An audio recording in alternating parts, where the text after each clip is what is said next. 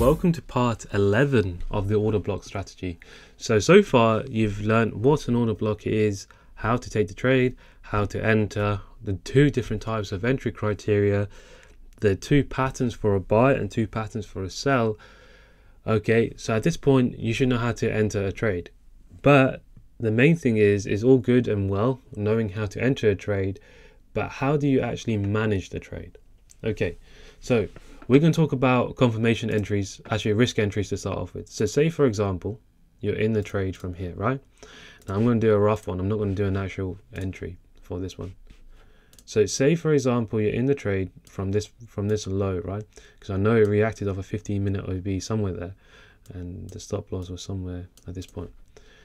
Now, if you're placing it as a risk entry, as a set and forget, essentially you're going to place the order and wait, okay, and place your target at the most recent structural high.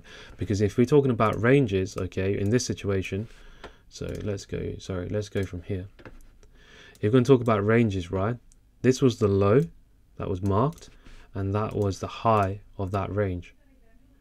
Okay, and this is from a daily, this is from the daily range, right? And we obviously refined it down to the 4-hour, because if we go again to show you, what we can see is the range is from here to here. Okay, so that's what I'm showing you here. So if you're using a set and forget method, essentially you'll place the order and let price either hit TP or stop loss. Okay, that is down to you if you want to manage it that way. When to move your stop loss to break even? Now you can do that on the first structure break. So we have a structure here, okay, that was formed and it was broken. Once that structure was broken, you can move your stop loss to break even and hold the rest of the position risk free. If you wanted to, you can take partials at this point. How you take partials, it is completely down to you, okay, and it's up to you if you want to take partials or not. Okay, and for you to understand when to do that, essentially you'll take partials at the structural break. So say for example, if you want to hold this trade, because obviously price is obviously bullish, okay, on every single time frame, you can hold the trade, right, and then take partials at every single structural high that has been formed, because we know that once we break this 4-hour structure, we know we're going to get a pullback and price is going to continue. So yes, you can take partial at this point, then take partials at that point and continue the trade, continue to hold it until you get stopped out.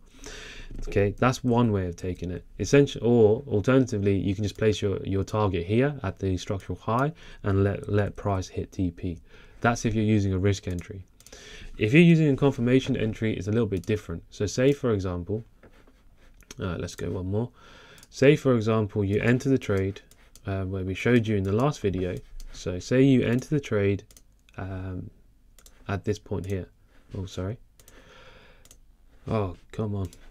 There we go.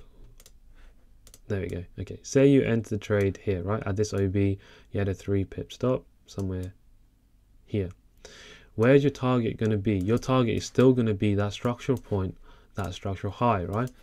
So if I can see it, so your target is still going to be that 4-hour and daily high, okay, to reach the top of that range. Okay, simple as that in terms of setting target. When do you move your stop loss to break even? Now that is the question, and that is how to manage your risk most effectively. So say for example we enter the trade at this point. Okay, now when to move your stop loss to break even? When you break structure, right? When you break the first structure, you can move your stop loss to break even. Okay, why? Because your invalidation point is from here to that new range. If price breaks, then you are potentially changing in trend. Okay, so just bear that in mind. That's the reason why we can move our stop loss as soon as we break the first structure. And that move to break structure only took what? So we triggered here, we move our stop loss to break even in 4 minutes. Okay, and we're already sitting risk free, and you're already probably what are you sitting at?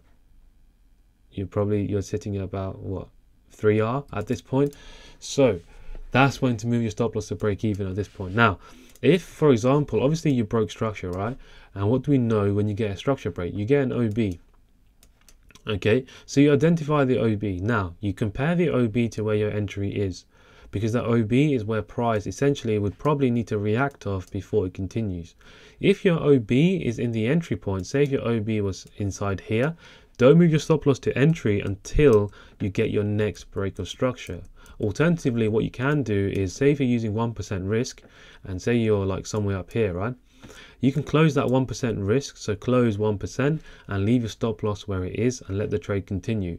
If you leave the stop loss where it is, if you do get stopped out, okay, you'll be out at break even. Okay, so just bear that in mind. So identify if there's an OB at your entry. If there is, don't move your stop loss to break even until you break another range. Okay, and so if I show you that, so for example, we have created, once you break structure, right? Once you break this one, you've created a range from, here, and you create a range from here. We need to wait for this range to be broken. This range gets broken at this point, so now we can safely move our stop loss to entry because we're not expecting price to come anywhere near here at this point because it's already broken and we formed a new range from there to that whatever high is being created here. So we created that in range from this point to this point. So we shouldn't expect price to come anywhere near here once we break that structure. So that's how you can sort of determine whether you're going to move your stop loss to entry or not. Okay, ideally moving it from the first break if it has no reason for price to come back, and if you are correct, price wouldn't come back anyway. So if you got the correct entry, price won't even come back to take you out. Okay, so just bear that in mind. But essentially, that's how you're going to manage your trade.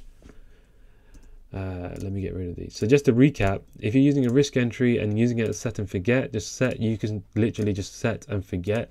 It either hits TP or stop loss, or you can move your stop loss to entry once you get the first structure break, which is there. So say if you place a risk entry, you move your stop loss once you break your structure on whatever time frame you are using, whatever time frame you're looking at. You can even do the hourly, for example. The structure point we have here, once we break that, we can move our stop loss to break even. If you're using a risk entry, no, a confirmation entry, sorry, remember, you can, where is it? There we go. You can move your stop loss to entry as soon as you break the first structure. Alternatively, just be aware that price can come back to tap the OB that is there, because if you break structure, remember there's going to be an OB.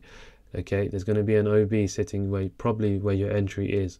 So the way to wait is wait for the next range to be created, right? Once your range is broken, and then you can safely move your stop loss to break even and then hold the rest of the trade. In terms of taking partials for using this, is up to you again how you wish to take partials. Okay, for me personally, I take some partials when I'm sitting at 1 to 10, so I close a small percentage. It does vary on each trade, so I don't have a fixed percentage that I closed. It depends on the potential for me. So say for example, if I'm at a higher time frame POI like this is the 4 hour and the daily POI, I know that I want to catch the most potential as I can from this trade, because this is the highest probability trade that you can get using the higher time frame. Remember, if you have the higher time frame bias of the 4 hour and the daily, you have full reason to take the trade and full reason to hold it, because price is obviously bullish, and you confirmed that on the daily and the 4 hour. So essentially, I'll take a small percentage off and then let most of the position run and hit TP, right? Alternatively, you can trail it. If you are going to trail it, doesn't matter what time frame. Say if you're using a higher time frame, the hourly time frame is probably the best way to trail your stop loss. So trail it below. Say if you're going up, if you're going bullish, right, trail it below the lows that's being created. So that's the only lowest that was created. So your stop loss will be trading there. Once you break structure, you put it there, and so on. So for example, did we break structure? Yeah. So once, okay, not yet. So far we haven't actually moved our stop loss yet. What am I on? The hourly. So there we go. So now we've broken that structure, we can move our stop loss to here. Okay, so ignore this one, we didn't move it at that point. So you're going to obviously move it below the low once your structure points are being broken.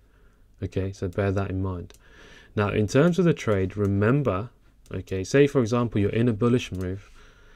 Okay, so price is moving bullish. If you get a break of structure, don't be too alarmed. Don't think about closing the trade, because what do we know? It's not a change in trend until we get another one. Okay, until we get a successful retrace which breaks structure. This could just be a liquidity grab, right? If it breaks this low, it can just be a liquidity grab and price can continue. Okay, that's essentially what's actually happened here. So if you think about in this situation where you obviously move your stop loss here, for example, we break structure. Okay, then you look at this low, sorry. Then you can obviously look at this low that has been formed, right? So obviously we create a low and then the high. We need to wait for either one of these structures to be broken, right? This structure gets broken finally here. So now we create a new high and a new low. So although we broke structure from this minor structure, it hasn't violated the range. So we don't need to worry, okay? This price obviously pulled back and continued. So don't worry too much. So focus on the range that you're trading and then go from there. Same thing for a sell. Say if you're in a sell position where price is moving like this, but then all of a sudden you get a break of structure, right? Remember, it could just be a liquidity grab and price can continue. The only thing that you need to be aware of is if you break structure again. Yes, that's probably a change in trend. Why? Because of the impulse and a successful retrace which breaks, confirms change in trend. So remember, the two rules is literally the only thing that you need to remember throughout everything that you've learned in this course so far. So that was how to manage your trade, how to set your TPs as well. And I hope that's made everything clear of when to take partials. It is personal preference in that situation when to take partials, and you'll understand that more once you actually start using the strategy. Once you start using the strategy, you'll understand when you want to take partials and when you want to take profits. And remember, you do want to pay yourself, okay? You want to remind yourself that you are a trader. You want to remind yourself that you're making money from this. So remember to pay yourself, because markets are very unpredictable. We don't know what's going to happen.